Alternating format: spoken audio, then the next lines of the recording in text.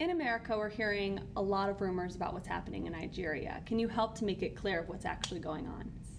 Well, this is not a rumor. It's actually things that are happening every day in Nigeria, killings by different state actors.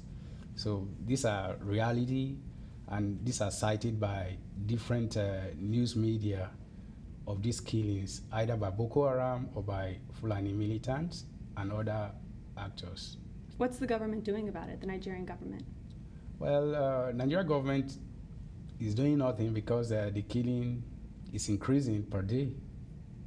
What can Americans do to help, if anything?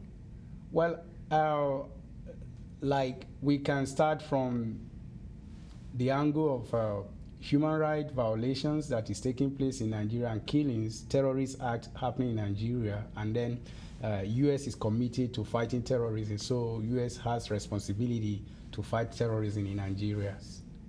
What's specifically happening in Kaduna State? Oh, Kaduna State is another theater of slaughtering that is taking place because Governor Nasir El-Rufai over time has told us he has paid even the Fulani bandits killing people, but the killing has not stopped. And even in Kaduna alone this month, we have over 100 deaths. So, and we have several other issues like homelessness of those who have been affected, people who are unable to go back to their villages and farms. So we have a humanitarian crisis as a result of this. Can the Trump administration do anything to make a difference? Sure. It's about human dignity when human lives are being violated, and also when a governor of a state is taking side and claiming that the killings are as a result of reprisal attack, and even the president mentioned that last week. That is, President Buhari mentioned that, so they need to be held accountable. But how can the Trump administration hold them accountable? Yeah, he can hold them accountable like what he did in the Middle East by ending ISIS. So now he can also extend such action he took in the Middle East to Nigeria. What specifically can the Trump administration do to help in Nigeria? Yeah, one thing that is important and that is urgent is by sending Presidential Special Envoy to Nigeria, and that will resolve these issues like what happened in Sudan.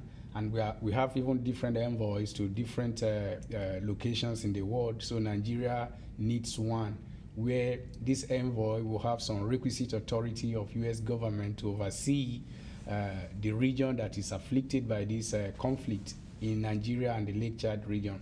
So by this, we'll be able to know what exactly or who exactly is funding who, because US will be able to deploy her intel and also work with some allies in Nigeria and in West African region by helping us to stop this, because once an envoy is there, we'll know that a lot of people will be held accountable.